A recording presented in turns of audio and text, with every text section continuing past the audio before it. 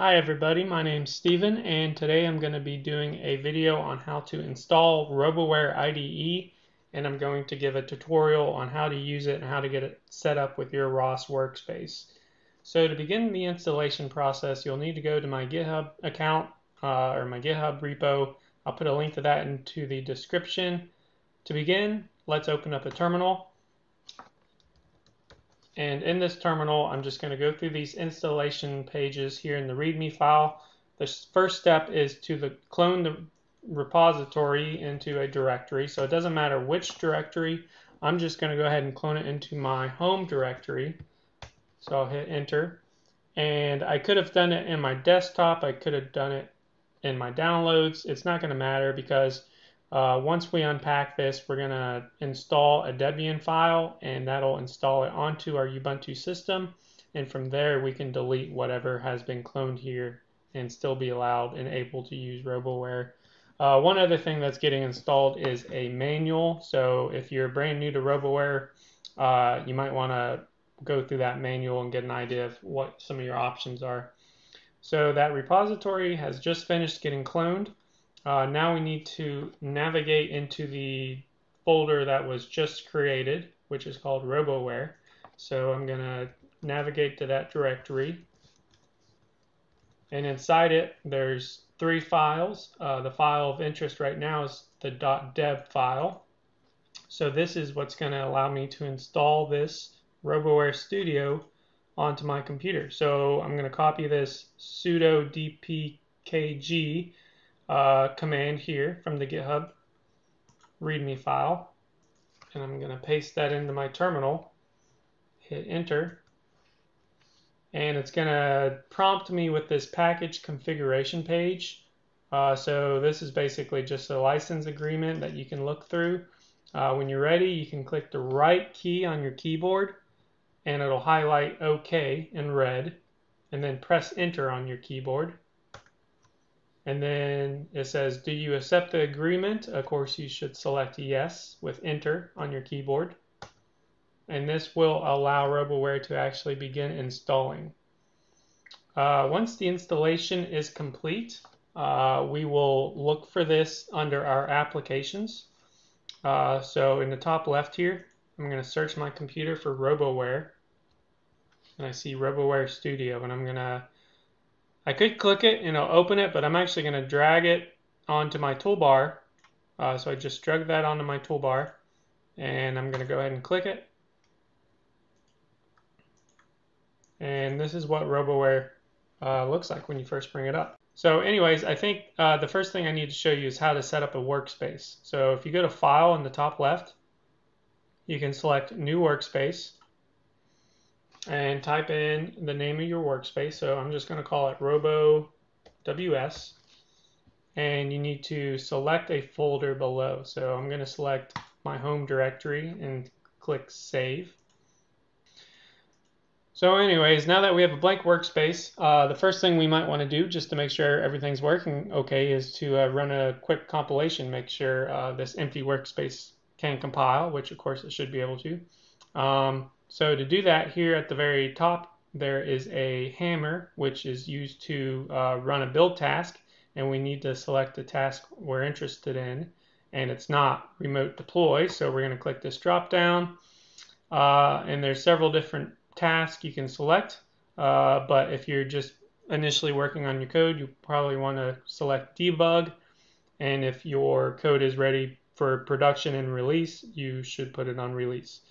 So anyways, we're going to leave this on debug and click the hammer and let it compile. So here at the bottom, I can see my normal compilation that comes from compiling. This is the same as entering catkin make into your catkin workspace.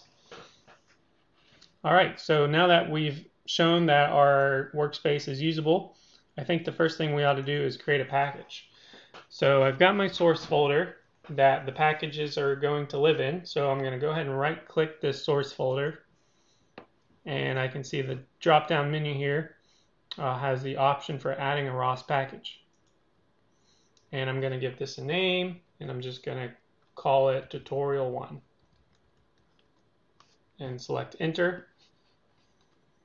And I now have a package that if I click, it has automatically generated the CMake list and the package XML list. And this is honestly the primary reason I've decided to use this IDE. It basically gave a very easy and quick way to generate the CMake list and package XML list. Because when I was doing all this just through normal text editors, generating those files was kind of a major pain.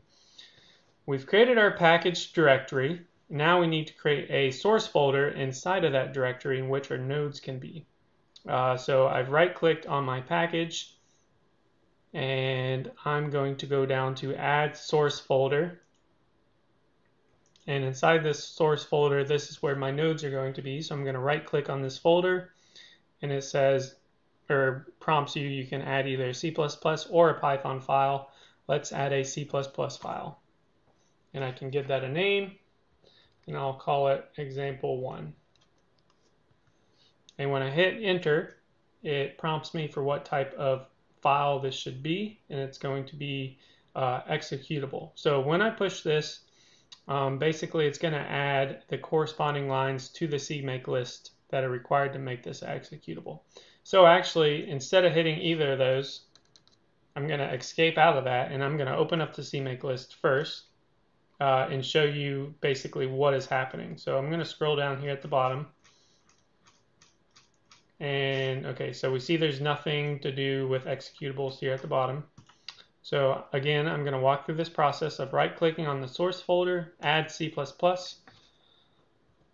going to type example1 as my node name, hit enter, and then I'm going to add as a new executable.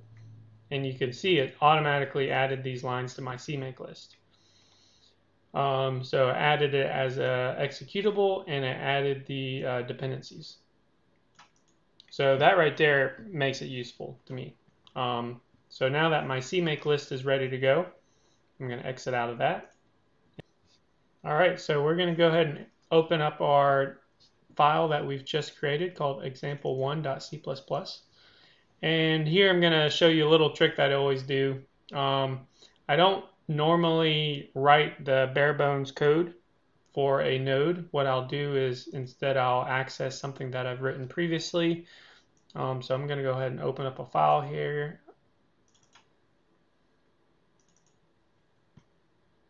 So essentially I keep a package that contains certain types of templates that I can just copy over.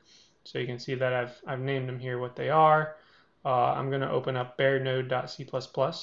So anyways, this is the code I want in my example1.c++. So I'm going to just copy that over and click exit. All right, so now that I have some code that can possibly be compiled, I'm going to go ahead and hit the compile button. And so I'm going to go ahead and do that. Hopefully that'll compile without any problem. All right, so it looks like that compiled just fine. All right, guys, I hope that helped, and thanks for watching, and don't forget to subscribe.